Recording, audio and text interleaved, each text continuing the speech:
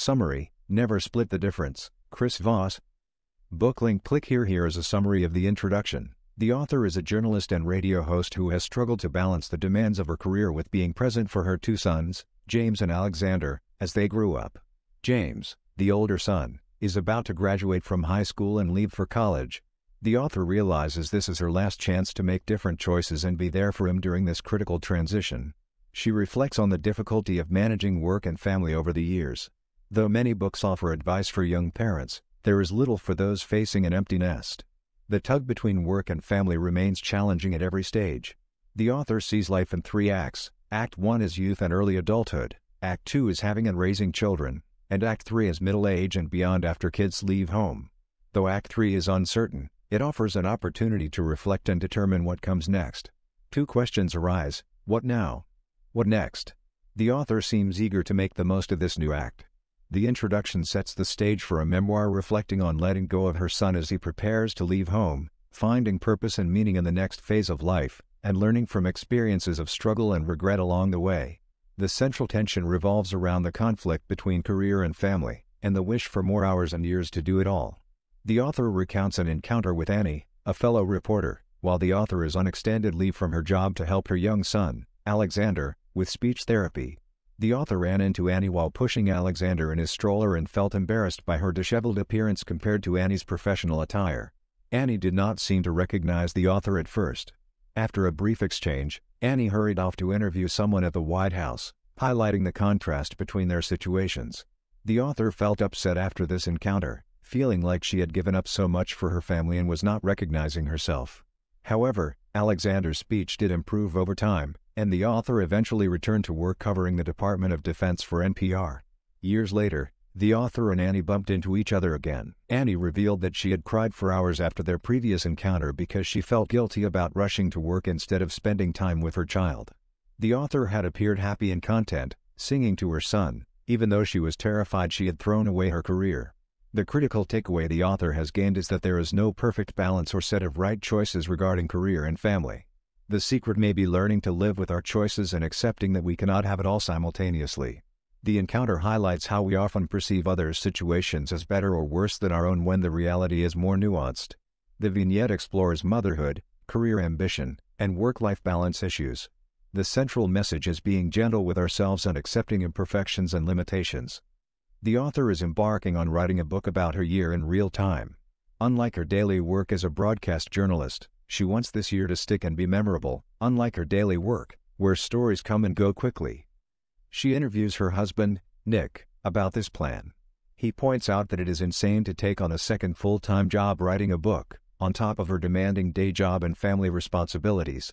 However, the author wants to capture and reflect on this moment in her life. The author describes the pros and cons of her work in daily broadcast news. Pros: tight deadlines foster productivity and creativity. Each day feels full of possibility.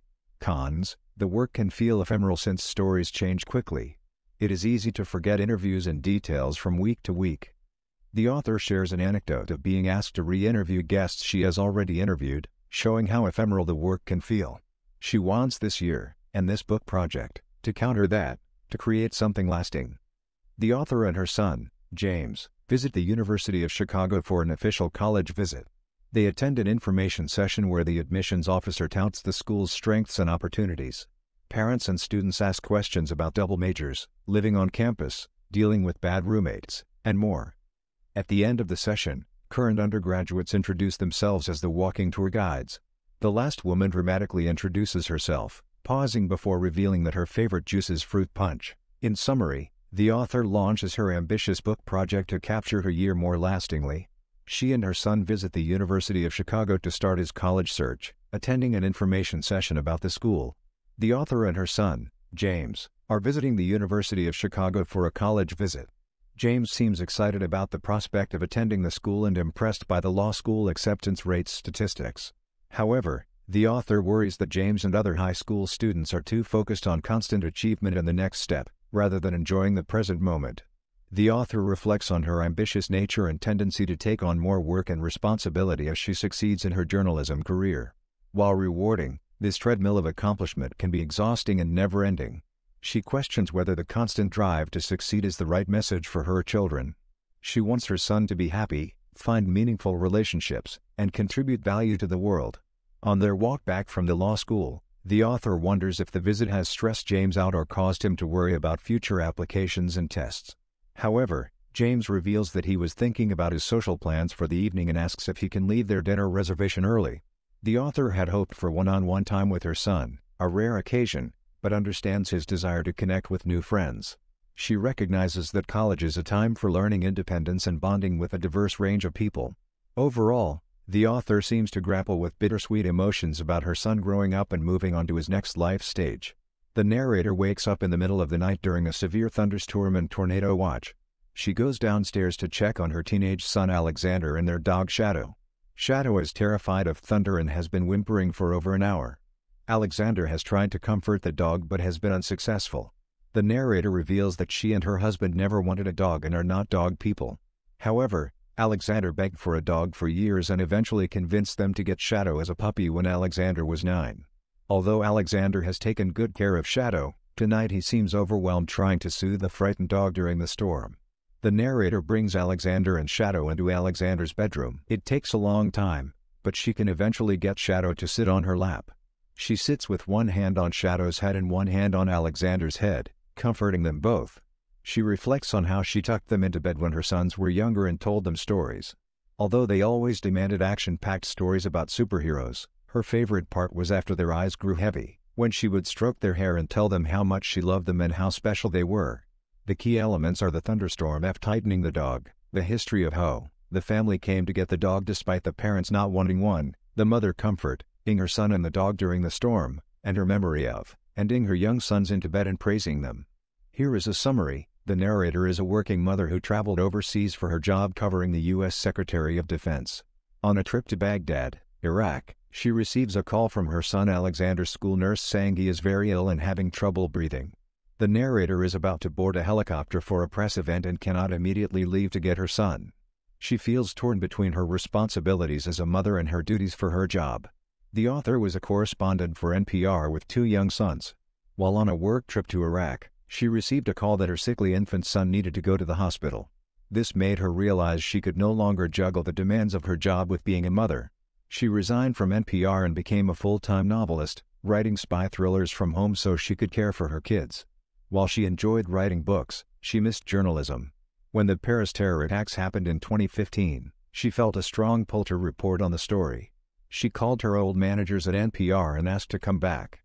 She returned to NPR as a national security correspondent in 2016. Her sons were now older, so she felt it was the right time, though the work-life balance was still challenging, especially with the turbulent Trump era and news cycle. She loves the newsroom's thrill, though admits it takes much work to keep up with the real-world plots unfolding. The author has learned to warn interview subjects that they only have a limited time left so she can end segments on time. She likens this to realizing your children are growing up fast. You must savor the moments you have left before they are gone. Overall, the passage is about the struggles of balancing an all-consuming career with the demands of motherhood, and learning to navigate the twists and turns. Here is a summary of the key points. The author acknowledges that as she has gotten older, there are fewer outward signs of interest or acknowledgement from the wider world. She misses some aspects of this, like appreciative glances or compliments on her appearance, even as she knows catcalling and inappropriate behavior are not okay. She points out 3 instances that highlight she is aging and becoming invisible: a supermarket clerk not asking for her ID when buying wine, her hairdresser gently discouraging her from making a significant change to her hairstyle, and a shop assistant asking if she was still okay showing her upper arms. The author says that while she is okay with aging and looking her age, she has been surprised by how uninterested the world seems in her now that she is in her 50s. She says women of her age can feel very unseen. She shares a story from a friend who had a similar experience, realizing a group of men was admiring her teenage daughter, not her, for the first time. Her friend said, "It is like I have lost a language I once spoke fluently." The key takeaway is that as women age, the way society and the more expansive world views and interacts with them changes in ways they may not expect or be fully prepared for. The author and her friend grapple with becoming less visible and losing an aspect of the once established identity. The summary highlights the primary reflections and experiences described in the passage to give the key takeaways, leaving out the most details and asides. The assistant picks out the most central themes and points to convey concisely yet compellingly to the reader. The passage describes the author's difficulty writing about her son Alexander's birth. Specifically, Alexander was born not alive. The author has an unopened envelope in Alexander's medical file that contains the details of his birth, but she has avoided opening it for 15 years. When she finally opens the envelope, the account starts by describing an uneventful pregnancy and the author being admitted to the hospital in labor. However, the delivery then becomes difficult, with Alexander presenting shoulder first. After attempts to rotate him fail, an emergency C-section is performed. Alexander is born limp, pale, and not breathing. Resuscitation efforts eventually establish a pulse, but Alexander has suffered a stroke. He spends 10 days in the NICU before coming home. The author says she knew Alexander had had a stroke, but she and her husband had wanted to focus on his recovery and treatment rather than revisiting the trauma of his birth. However, searching for old records related to Alexander's speech therapy, she came across the unopened envelope containing the medical details of his birth. Though she thought she would quickly look through and dispose of the envelope's contents, the details of Alexander's traumatic birth and early medical struggles proved challenging to confront. In summary, the passage reveals that Alexander was born struggling for life after a stroke during a traumatic delivery. However, he ultimately survived and came home from an extended NICU stay. His mother had avoided facing the grim details of his birth for 15 years before stumbling upon them in his medical records. The author discovered medical records from her son Alexander's difficult birth. He was in a breech position, with the umbilical cord wrapped around his neck twice. During the emergency C-section, Alexander had no pulse for several minutes. Alexander was in the NICU for days. The author was not allowed to hold or breastfeed him. Tests could not determine the cause of Alexander's stroke, though it is unclear if it was before, during, or after birth. The stroke caused delayed speech, but Alexander recovered. The author reflects on how close she came to losing Alexander. She wants to hold him close now. If she had read these records years ago, she wonders if she would have rarely left his side. For example, in 2006 the author reported from Pakistan, a dangerous place. She interviewed intelligence officials who denied problems. Outside the capital, her female interpreter had to cover herself for safety. They visited a radical madrasa and refugee camps in dangerous tribal areas without security. As a new mother, the author now recognizes how risky that Pakistan reporting trip was. Despite the dangers, valuable reporting shaped her understanding of U.S.-Pakistan relations. Overall, the passage conveys the author's reflections on motherhood, her son's harrowing birth, her dedication to reporting even in dangerous places, and how her perspectives have evolved. The medical records and Pakistan trip example highlight her complex journey as a mother and a journalist. The author interviewed Secretary of State Mike Pompeo in January 2020. She wanted to focus the conversation on Iran, given that the U.S. had recently assassinated a top Iranian general, and tensions were high. Pompeo's staff pushed for the interview to focus solely on Iran. The author refused, saying she would start with Iran but wanted the freedom to ask about other topics, like Ukraine. Pompeo was evasive in discussing how exactly the U.S. would prevent Iran from developing nuclear weapons. When pressed, he said we will stop them but provided no details. The interview came at a time when Pompeo and the State Department were also embroiled in the Trump impeachment saga, given their roles in the Ukraine events that led to the impeachment charges. Despite his staff's objections, the author also wanted to reserve the right to ask Pompeo about Ukraine. Overall, the summary depicts Pompeo as dodging questions and trying to control the scope of the interview. At the same time, the author pushed back to having a meaningful discussion addressing the range of important foreign policy issues the Secretary of State was confronting. The journalist Mary Louise Kelly interviewed Secretary of State Mike Pompeo about Iran.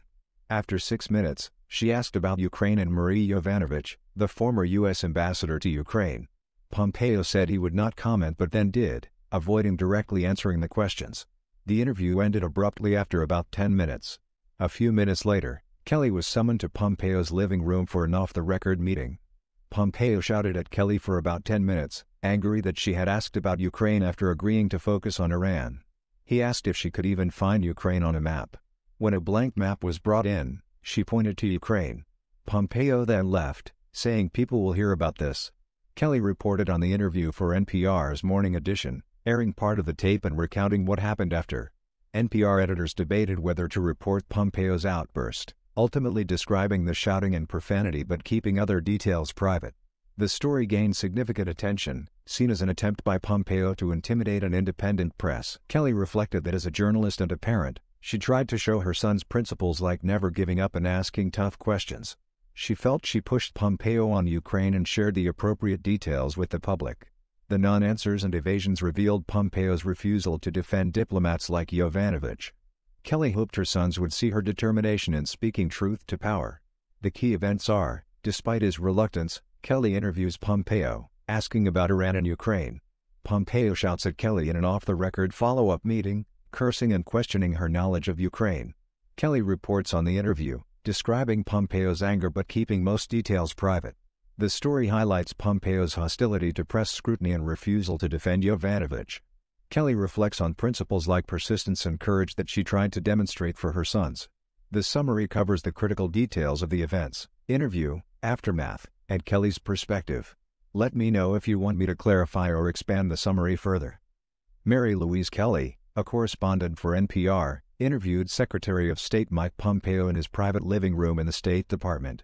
During the interview, Pompeo berated Kelly with obscenities and gave her a pop quiz on identifying Ukraine on an unmarked map.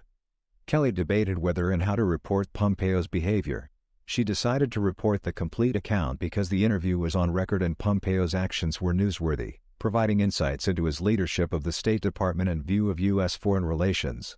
NPR notified the State Department, but Pompeo did not deny Kelly's account. The next day, Pompeo issued a statement accusing Kelly of lying but did not specify what she lied about. He inferred Kelly had confused Ukraine and Bangladesh. Kelly stood by her reporting. Some media depicted the situation as a feud between Pompeo and NPR. Kelly chose not to escalate the conflict. She continued reporting news objectively and avoided mentioning Pompeo. She wanted to focus on journalism rather than become the news. Her experience as a mother helped her remain calm and not dignify Pompeo's behavior with a response. Days later, President Trump praised Pompeo for berating Kelly during an event attended by Alan Dershowitz. Dershowitz, a Harvard law professor, had recently represented Jeffrey Epstein and was set to defend Trump during his first impeachment trial. Upon seeing Dershowitz applaud Pompeo, Kelly felt upset and disappointed in Dershowitz's behavior given their recent civil phone interview. Overall, Kelly maintained her journalistic integrity by objectively reporting the newsworthy details of her Pompeo interview while refusing to escalate the conflict or make herself the story. Her restraint and composure amid the situation demonstrated solid journalistic ethics.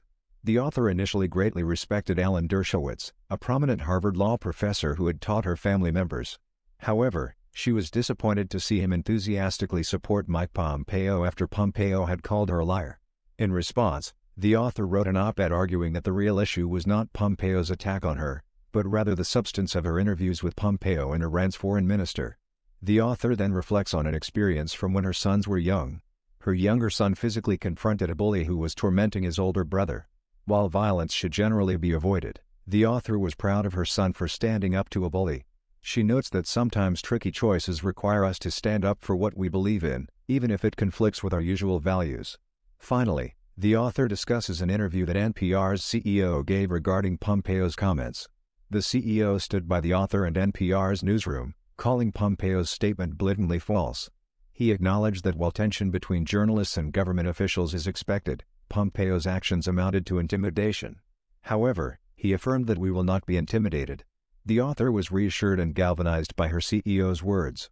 In summary, the key points are speak up against bullies and stand up for what is right, even when it is hard. Difficult choices sometimes require compromising one value to uphold another, and staying resolute in the face of intimidation and pushback is crucial for journalists and civic institutions. Overall, it is possible to have a substantive discussion even on uncomfortable topics if both sides respectfully approach the conversation. The author received a call from her son James on a Sunday morning while she was out for a run in Georgia. He asked her to move his father's car because it blocked him in the driveway. This call prompted two questions for the author. The first was whether James had noticed she was gone for the weekend. It seemed he had not, which was striking given that she had left home 3 days earlier and only 4 people were in their household. The author reflects that she made elaborate charts and signs to show her sons how much she would miss them when she traveled for work. However, those days are over, as evidenced by James not registering her absence. She acknowledges this as a sign of James's independence and self-sufficiency at age 17, but it is still strange to realize she could leave for days and he might not notice. The author's mother points out the irony that she is writing a book about cherishing time with her sons before they leave home, yet James is oblivious to whether she is even in the same state. The author resolves that while she cannot control whether James notices her absence, she can choose to show up for things that matter to her sons, like James's high school soccer games. The author explains that James and his younger brother Nick, who has a 2-year age gap, have just played on the same soccer team in James's senior year. She wanted to take advantage of seeing them play together, even if it meant leaving work early. The critical point is that while the author's son may now be independent enough not to notice her absence for a few days, she has resolved not to miss out on meaningful moments with her sons, especially as the older one prepares to leave home. Though they are growing up, she still wants to show up and be present for them when she can. The author takes 6 weeks of leave from her job as an anchor to attend her 2 sons' high school soccer games during peak season. After years of splitting up to attend different games and events, she hopes to be present for both. The first few days are lovely, with her sons scoring goals and the family enjoying time together. However, only some days go well. There are losses, injuries, and discouragement. The evenings become occupied helping her sons with schoolwork and college applications, leaving little time for the author to work on her writing deadlines. To ensure she finishes her book on time, she decides to spend the last week of her leave isolated in their beach house to focus on writing. During this last week, she has missed a couple of soccer games. Her husband texts her updates from the second game, telling her that their older son, James, scored his best goal of the season, much to her dismay at missing it. She compares this to a past trip she and her husband took to Egypt, where he insisted they take an expensive day trip to see the Abu Simbel temple complex instead of exploring the local town of Aswan like she wanted. She sees her husband's enthusiastic updates about their son's goal as a similar insensitive move, emphasizing what she missed out on. Overall, the author can achieve her goal of being present for her sons during most of the soccer season, at the cost of falling behind on her work and missing a couple of important moments. Though not an ideal situation, she values the time spent supporting her sons. The author planned a week-long writing retreat in Nantucket that aligned perfectly with her son's last soccer game of the regular season. She intended to fly back for the game, hoping to have it all. However, a big storm caused the soccer game to be rescheduled for the day before she returned. She missed the game where her son James scored the goal in overtime to win the league championship. The author felt mixed emotions, joy for her son, frustration at herself for missing it, and shame that she had failed to keep her promise to prioritize her family over work. She acknowledges that the soccer season never ends for her, as there is always another game to watch or another milestone to experience. However, she missed this important one, and deeply regrets it. The key events are: the author plans a 1-week writing retreat timed to end for her son's last soccer game. A big storm causes the soccer game to be rescheduled 1 day earlier. The author gets stuck and ends up missing the rescheduled game. During the game, her son James scores the winning goal to clinch the league title. The author feels joy, frustration, and shame over missing this critical milestone. She reflects that the soccer season never ends for her family, yet she missed out on this crucial moment. The central theme is regret over missing essential family moments due to work demands. The story highlights the tension between career and family that many parents struggle with. The author's husband and son are named James, continuing a long family tradition of passing down this name. The author's husband, Nick, also has the middle name James and comes from a family with many James. Nick wanted to honor his family tradition by naming their first son James. They also gave their son James the middle name Cameron, Nick's mother's maiden name. So their son James's full name comes entirely from Nick's side of the family. Their second son, Alexander, also shares Nick's last name and was given Nick's first name as his middle name. So 2 of his 3 names come from Nick's family. The author implies that while she went along with using these family names, she might have chosen different names if left entirely up to her. However, honoring family tradition and the family's Scottish heritage was essential to Nick. Overall, the passage highlights how names are essential for families to pass on their histories and connect the generations. However, this can sometimes mean one side of the family's traditions dominates the naming process. The author's family has a tradition of passing down names through generations. The men in the family have common first, middle and last names that have been used for generations. The women are less methodical about naming and do not need to have dominant names passed down. The author kept her maiden name when she got married. She named her son Alexander, the only non-family name they used. After complications from his birth, they were advised not to have more children. This means that unlike her husband, the author will not have names passed down through generations. The author was surprised to learn from a stranger on Twitter that a chicken in Kansas City was named after her, Mary Louise Cluckey. The author felt touched by this and felt a kinship with the chicken. She wondered if the chicken was raised for eggs or meat. The author's father, Jim Kelly, had an encyclopedic knowledge of many topics. He loved acquiring knowledge and sharing it with others. He would lecture his children for hours on various topics to try and impart knowledge, even if they were not very interested. Some examples were trips to the Etowah Indian mounds and lengthy explanations of topics like the Mormon Church and Huguenots. The author believes that if she had asked her father about chickens, he would have explained in detail about raising chickens, building a henhouse, protecting chickens from predators, and the economics of egg farming. Her father loved to share his knowledge, even if it was not always wanted. The author inherited several traits from her father, including his tendency to drone on when talking, his last name, and his love of running and cocktails. Her father passed away 9 months ago, and she still struggles with feelings of grief that emerge unexpectedly. She recently broke down in tears while getting a haircut, realizing her father would never again see her hair or know what she looked like as she aged. The author also mentions severe hearing loss and wearing hearing aids.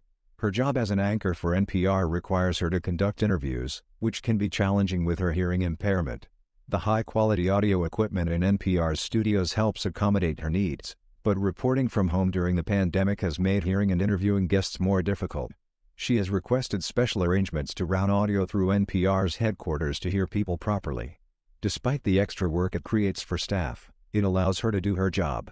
She also enjoys traveling to report stories from on location, which also presents hearing-related obstacles she must navigate. In summary, the author reflects on the legacy left by her late father and the impacts of her hearing loss in her career as a broadcast journalist. Both have shaped her profoundly but also continue to present ongoing challenges. The author has severe hearing loss and has worn hearing aids since 2014. She struggled for years without realizing how much her hearing had deteriorated. She had trouble understanding people in noisy settings and often asked others to speak up or repeat themselves. A particularly memorable experience was covering anti-government protests in Moscow in 2017. Separated from her producer, she struggled to report live for NPR using only her cell phone. She needed help hearing her anchor in Washington, D.C., and following his unscripted questions and comments. Getting hearing aids was an adjustment. At first, the author was overwhelmed by sounds she had not heard in years. However, she soon appreciated rediscovering details like song lyrics and sounded while jogging. She also realized how much she had missed her son's conversations. The author notes the challenges of communicating with her teenage sons when she is not wearing her hearing aids. Connecting across the generation gap is hard, and her hearing loss compounds the difficulties. Although hearing aids help, they can be uncomfortable to wear for long periods. It also takes time for the brain to relearn how to process sounds after a period without. Some hearing may be permanently lost during the undiagnosed years. The author's story provides insight into the daily experiences of living with hearing loss and navigating the world with the help of hearing aids. Communication requires extra effort, but modern technology and early diagnosis can help minimize difficulties. The author describes how relaxing it feels to remove her hearing aids at the end of a long day, likening it to releasing one's hair from a too-tight ponytail. However, on weekend mornings, she often pads around the house without hearing aids, unable to understand her son James when he comes downstairs and tries to tell her something. She wishes he would speak up, while he wishes she could hear him. The author reflects that as an interviewer, she is usually adept at getting people to open up by asking follow-up questions like why? And can you give me an example? And allowing silences to encourage the interview subject to keep talking. However, these techniques do not work on her teenage sons, who are perfectly content to sit in stubborn silence when she asks them questions they do not want to answer. She worries that as she loses her hearing and memory as she ages, they can avoid answering her by staying silent until she forgets what she was asking about. The author shares an old Bulgarian saying she learned from a friend and colleague, "Why should things be easy when they can be difficult?" This saying reflects the challenges of life in Bulgaria over the years. The author and her colleague were in Russia reporting on the 2018 presidential election, which most saw as predetermined to re-elect Vladimir Putin. Although they were able to interview many fascinating people with important stories to share, the difficult work of sifting through hours of interviews and translations to meet strict deadlines for radio left her colleague cursing the saying as she struggled to finish in time. The author continues to think of her colleague in this experience when facing difficult work. The author finds it difficult to communicate with her teenage sons.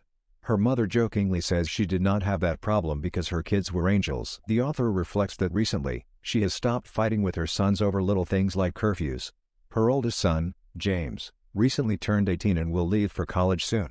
Her younger son, Alexander, will follow shortly. She realizes their time living at home is fleeting. She regrets the times she scolded and talked over them instead of listening. She wants to spend the time she has left listening to them with love and without judgment. Listening requires much effort because she wears hearing aids, but focusing on listening to her sons is important to her. One day, James calls her while she is on the air at work. He tells her excitedly that he got into his first-choice college, the University of Chicago. They celebrate over the phone. The news comes as she is preparing to interview about the trial of a police officer who shot and killed a 20-year-old black man, Daunte Wright, during a traffic stop. The juxtaposition makes her realize how unfair life is. One mother is celebrating her son going to college while another is mourning the loss of her son. She prays for Daunte's mother and hopes her sons remain safe. The author's reports could air on various NPR shows when her sons were young. Unless a story were fast-changing, she would often report and file the night before so it could air on the early morning show while she and her sons were still sleeping. Her sons grew up listening to her voice on the radio, even when she was not physically present.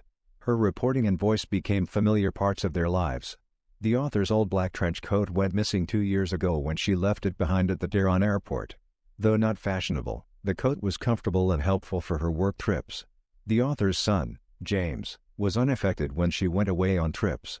Even as a little boy, he did not miss her much when she was gone for a few days. Looking at old photos of James dressed up in Halloween costumes, the author wonders if even as a 4-year-old James would have noticed if she disappeared for 3 days. She finds comfort in admitting she does not know the answer. When the author's coat went missing, she blamed Vladimir Putin, the president of Russia, because everything seemed to be his fault that week. There were news reports about Putin's forces shooting down a Malaysian passenger jet over Ukraine and Russian athletes being banned from the Olympics for doping. The author's irritation with losing her coat amid these significant events illustrates her first-world frustrations. The coat's disappearance highlights how much has changed in the 2 years since. The author's sons have grown up, and she has transitioned to a new job. While sad to lose the coat, a symbol of adventures past, the author recognizes it is unimportant in the grand scheme of things. Life moves fast, and it is letting go of small regrets is best. The key themes are the passage of time, growing up and moving on to new stages of life, and maintaining perspective on what matters. The missing coat is a metaphor for how quickly life changes and how we must accept the loss and let go of trivial matters. The anecdote about not knowing if young James would have missed her shows how even our close relationships change in ways we cannot fully grasp or control. The author traveled to Ukraine to cover rising tensions between Russia and Ukraine. She was exhausted from covering the news round the clock and forgot her coat at the airport. Her flight was diverted to Dalaman, Turkey due to bad weather in Istanbul. The airport in Dalaman was closed so they had to get Turkish visas to leave the airport. They had a lot of equipment and luggage, including ballistic vests and helmets. They stayed overnight at the Dalaman Airport Lykia Resort Thermal and Spa Hotel. They were told their flight to Istanbul would depart at 8 a.m. but were told it was cancelled without further information. They bought alternate flights connecting through Ankara to get to Kyiv. After more delays and lost luggage, they finally made it to Kyiv. The author's mom cared for her 2 teenage sons while she was away. Her mom volunteered to help despite being very cautious due to the pandemic. The author says her mom makes her want to be a better person. One of her sons, James, expressed concern about her safety traveling to Ukraine. She tried to reassure him that it would be easy to get there. However, her flight proved to be complicated. She opted not to tell her family about the State Department warning for Americans to leave Ukraine. Overall, the passage depicts the difficulties of foreign reporting in complicated, fast-changing situations. Despite many obstacles and frustrations, the author shows dedication to getting the story. She also highlights her mother's important role in enabling her demanding career. The author and her team traveled to Ukraine to report on rising tensions with Russia. After their flight to Kyiv gets cancelled due to snow, they go through a difficult journey to eventually make it to Ukraine. Once in Kyiv, the author interviews Ivana Klimpusht-Tsintsidze, the chair of Ukraine's Parliamentary Committee on EU Integration. Klimpusht-Tsintsidze shares that she has had tough conversations with her 15-year-old daughter, explaining that if war comes, they may have to separate, with her daughter staying with grandparents. Klimpusht-Tsintsidze says she has a responsibility to defend her country. The author reflects on how scary such a conversation would be with her son. The author then meets with Hanna Hopko, another member of Ukraine's parliament, who was involved in the 2014 revolution. Hopko shares that while passionate about her work, she stepped down from Parliament to spend more time with her 11-year-old daughter. However, Hopko says she is now considering getting her daughter a guinea pig, even though if there were bombs, evacuating with it would be difficult. Hopko blames Putin for creating this stressful situation. The conversations with these women politicians, who are also mothers, bring home the human stakes of the conflict with Russia in a way that discussions of policy and sanctions do not. Their stories show the effects of geopolitical tensions on ordinary families just trying to live their lives. The author traveled to eastern Ukraine to report on the conflict between Ukraine and Russian-backed separatists. She met an older man named David Dobich, who lived near the front lines. He told her about neighbors who had died and showed her bombed-out houses. He said he was broken inside from years of fighting. The author had to pass military checkpoints to reach the front lines. She wore protective gear like ballistic vests, helmets and eye protection. Before the trip, the author emailed her mother to let her know where she was going. Her mother replied wishing her safety and prayers. The author's mother then sent news articles about the conflict. While traveling, the author thought about her kids growing up and moving out of the house in a couple years. She wondered if she would still want to make challenging reporting trips as she got older. On the way back from the front lines, the author received texts from Hanna Hopko, a Ukrainian leader she had interviewed. Hopko sent photos of her daughter's new guinea pig. The author saw the pet as a sign of hope that the family did not believe fighting would escalate. She also saw it as an act of love, to get her daughter something she wanted. The author believes she conducts interviews differently as a mother, focusing more on love stories and relationships. Her younger self might have focused only on geopolitical issues. However, the story of the guinea pig stuck with her. At the end, the author's mother texts her, worried for her safety as she heads back to Kyiv. The author knows her mother wants to ensure she is safe, has her coat and is leaving the conflict area. The author has a group of 11 close college friends whom she refers to as the forces of nature or Voss. Though they were not all technically roommates in college, they have remained very close over the years. They gather together at least once a year, often for significant life events like weddings, baby showers, or 50th birthday parties. Their last in-person gathering before the pandemic was in February 2020 for Paula's 50th birthday dinner in New York City. After 2 years of limited contact due to COVID-19, the group gathered for a long weekend in Scottsdale, Arizona to celebrate the 50th birthdays of Sasha and Kat, the two youngest members of the group. They went hiking, took an architecture tour, played games, talked for hours, and laughed together. One of the members brought copies of a self-help book called Goddesses Never Age that offered advice for aging gracefully and living life fully as you get older. While the author appreciated some of the advice, she felt that at 50 she and her friends were not quite ready to embrace the mature woman label suggested by the book. She resolved to revisit the book in another 10 years for their 60th birthdays. Overall, the author cherishes her lifelong friendships with these women who have supported her through many life events over the decades. Though they live spread out across the country, they have remained close, and gathering together constantly feels like coming home. The author recently interviewed her favorite author, Ann Patchen, who said finding unexpected close friendships later in life is unique. The author agrees, noting that college friendships are often built just by wasting time together, unlike the busier friendships of adulthood. However, as the author entered her 30s and 40s, her parents became central to her life again, helping care for her young children in ways friends could not. Family reasserted itself at the center of her world. Now the author's sons are teenagers and less dependent. She looks forward to having more free time again to spend with friends. She remains close to a friend, Kat, who has sons the same age as hers. Kat's older son, Will, recently came to stay with them while visiting colleges. Will's car broke down nearby, so they lent him the author's son's car. She found it wonderfully full circle that Kat's son was using her son's car to potentially find his lifelong friends, just as she had met Kat in college at the same age.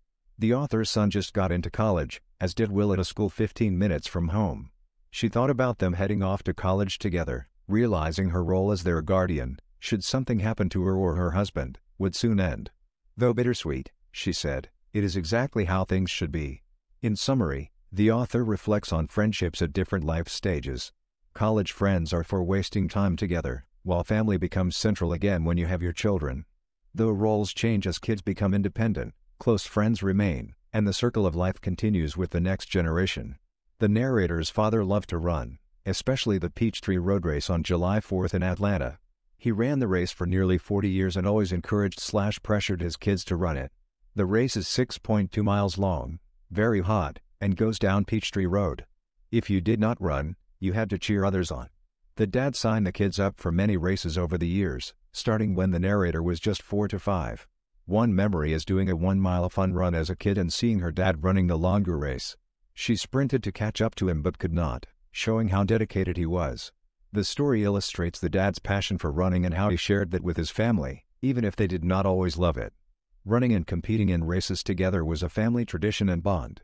The key takeaway is that running, especially the Peachtree Road Race, was extremely meaningful for the narrator's father and helped bind the family together, even if the kids did not fully appreciate it then. The story captures the nostalgia for childhood and recognizing, as an adult, the importance of family traditions and the love behind a parent's actions.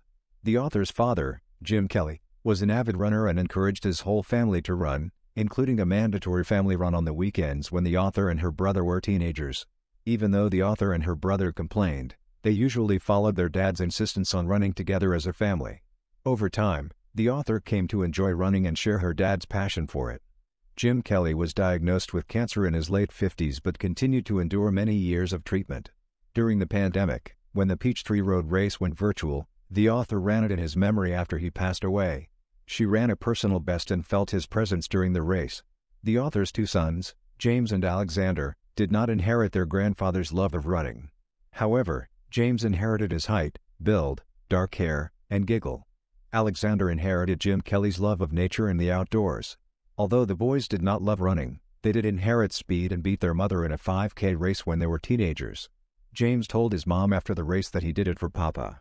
The author hopes her sons will someday grow into a jogging habit, as running has been an essential part of her life and helped her through difficult times, as her father taught her. The narrator is a journalist reporting live on Russia's invasion of Ukraine when her son repeatedly calls during the broadcast. She cannot answer at first because she is on the air, reading a script and monitoring President Biden as he addresses the nation about the crisis. Her son texts that he is tested positive for COVID. She takes his call during the broadcast by activating a cough button that temporarily silences her mic. Her son says he only has a stuffy nose so far but has to quarantine at home for 5 days and get a negative test before returning to school. He worries about missing classes and social events. She reassures him that they will figure it out. The narrator has to quickly end the call to resume broadcasting as Biden finishes speaking. She summarizes his key points, though she missed some details while on the phone. Her colleagues fill in additional context and analysis. The narrator is broadcasting from home as many NPR staff are still quarantining due to high COVID case numbers, though they hope this wave may end soon. She is grateful to be home to take her son's calls during this crisis. She wraps up the broadcast with 30 seconds left, thanking her colleagues who joined the coverage. The key events are: Russia invades Ukraine, the narrator's son tests positive for COVID and calls her during her live broadcast reporting on the crisis. She takes his call and reassures him though she has to rush off again to finish the broadcast, with help from her colleagues. There is a suggestion of lingering complications from the pandemic in the background. The speaker, a radio journalist, has just finished anchoring live coverage of events in Ukraine for NPR. She checks to see if any soup is left, has a few more work obligations, and then needs to figure out how to quarantine her 18-year-old son. She recalls interviewing Hanna Hopko, a Ukrainian activist, a month earlier. Hopko calls the journalist to say she has had to flee Kyiv because she is on a Russian kill list.